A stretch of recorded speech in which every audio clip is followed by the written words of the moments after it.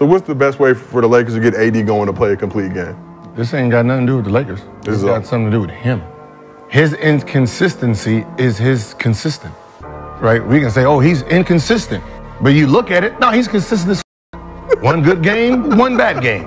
One good game, one bad game. That's the reality of it. Like, we're trying to pretend that it's right now, okay, we're gonna have 41 good games, we're gonna have 41 bad games. All we're doing is trying to figure out, was this a good one or a bad one?